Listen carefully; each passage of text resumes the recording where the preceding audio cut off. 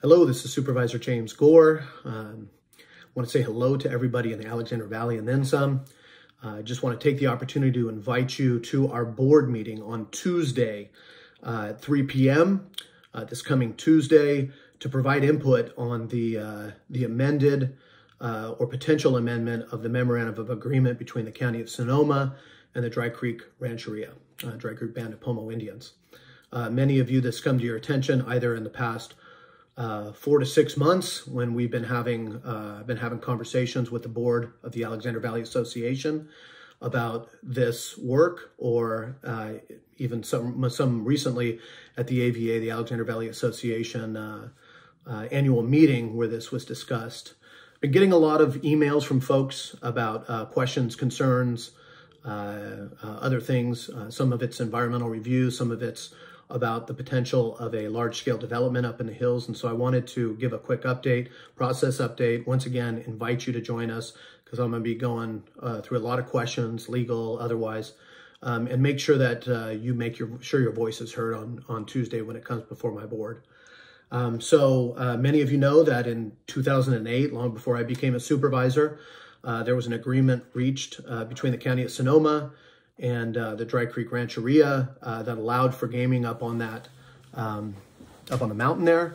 And there's something called a compact with the state that regulates the gaming activities of a tribe, but also there were local mitigations and local impacts that were addressed through that. There was also an allocation of funding that went towards increasing sheriff deputies in the area. And quite a few other elements of that agreement. But one of the aspects of that agreement was that there was approval in this agreement for under a process with environmental review and mitigation potentials and other things for up to 600 rooms as a resort on the mountain up there. So this 2008 agreement set forth this potential for 600 rooms as an approved amount, and with, once again, a environmental review and assessment provided by either the county, the Alexander Valley Association, and others to be able to put in comments for the tribe to be able to respond to those. And before developing anything is, if there was any dispute, it would go to binding arbitration. Some of this is going to be covered a lot more in detail when we get before the Board of Supervisors on Tuesday and start reviewing this. After I got elected, I was elected in November of 2014, sometime in 2015 and going forward, we got together and there was a second set of conversations that were instigated by the onset of the Grayton Casino and the impacts on the Dry Creek tribe, and also simultaneously the review of a liquor license. The liquor license for the tribe has a lot of conditions added into it that have not just things about liquor, but also hours of operation, also other activities on site, other things that focus on management of the casino activities as they will.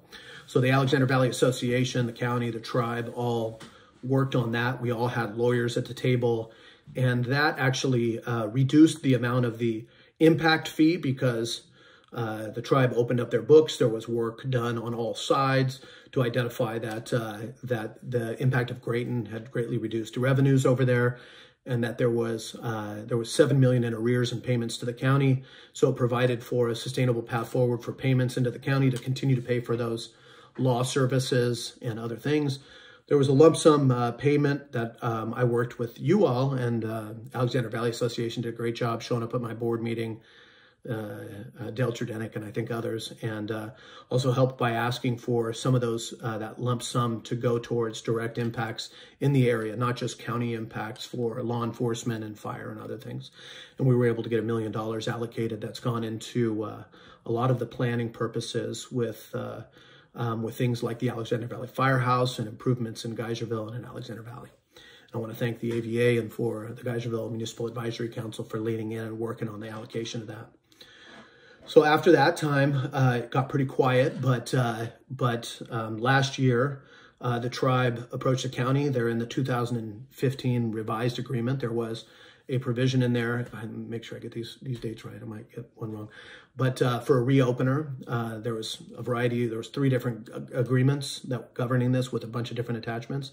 Some of the mitigation for the activity in the casino was from the agreement with the county. Some of it was from the liquor license and the others. And so we went into, they approached the county, and through county council, there were discussions that started about looking at a revised agreement. The tribe's lawyers and the lawyers for the county had a few initial discussions. I was approached by council, county council, to have some discussions. I met with individuals from the tribe. There was three kind of main areas. One was the amount that was paid to the county, which a request to decrease that. The county staff off the bat was pretty firm that that we'd already reduced it from in the 2015 amended agreement by quite a bit, and so wanted to continue with that. The second one was to amend some of the conditions for the current casino usage, and that was put out in a way that the response back from the county to the tribe in many ways is that was governed under the liquor license, which could come up at some point. We'll have to weigh in on, and so not moving on that. And so the third aspect was the development of the casino property, the future resort and casino. So once again, setting into the initial agreement has an allowance for 600 room under certain mitigation. They worked with the county. At that time, I said, whoa, you're coming and talking to me. I need to include the Alexander Valley Association and the individuals from Alexander Valley. So then August of last year, there was a board item posted, request to have that pulled, went into conversations with the Alexander Valley Association. And I want to thank the Alexander Valley Association for pulling together the resources and holding conversations since last August. I believe we've met 5 times, Zoom and sometimes in person, and gone over very detailistic, different scenarios on the legal side of what all this means.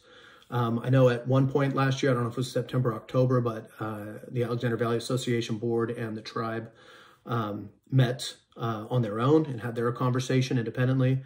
I was told by both sides that it didn't result in agreement, I think is one way to put it. And so this process has gone forward. The county at one point wanted to bring it forward late last year. I was the chair. I requested to have it pushed into the new year, into this time. And then it was originally going to come up in January. And then I asked to have it pushed further into February. And so we continue to have conversations with, that was actually at the request of the Alexander Valley Association. I want to thank them for putting all that in writing and getting it out. And it really detailed like the need to have more time to review the provisions. It's very difficult to understand the legalese in this document, but some of you might be seeing before you is that one of the provisions would be changing the overall agreement or allowance from a 600 room casino down and resort down into a 300 room. But there's concern from some individuals that the change in the process for the environmental review would take away some of the rights of the Alexander Valley Association to either communicate directly and not through the county to have their assessments reviewed by the tribe, or secondly is that they would want to were worried that some of the environmental mitigations didn't go as far as the original memorandum of agreement. So a lot of this is a bunch of gobbledygook. I'm about eight minutes in on this video. I want to save you the trouble of going any further with me on this. I just want to state that I want to thank the Alexander Valley Association for digging in over the last 4 to 5, I believe 6 months, and really representing you well. And I know that you all, many people were at a meeting and are signing a petition now. I'd encourage you to come to our Board of Supervisors meetings. I was under the false pretense that my work with the Alexander Valley Association meant that many of you were getting updates as well, and I take that upon myself that I was not. So I pride myself on doing proactive public outreach, and my assumption that I was doing that just with the AVA, I think was disrespectful to them and maybe to some of you as well. So I take that, and so the key here is that I hope you'll join me. I hope you join me for the conversation. I hope you'll make sure your voice is heard. And I hope my whole board hears loud and clear.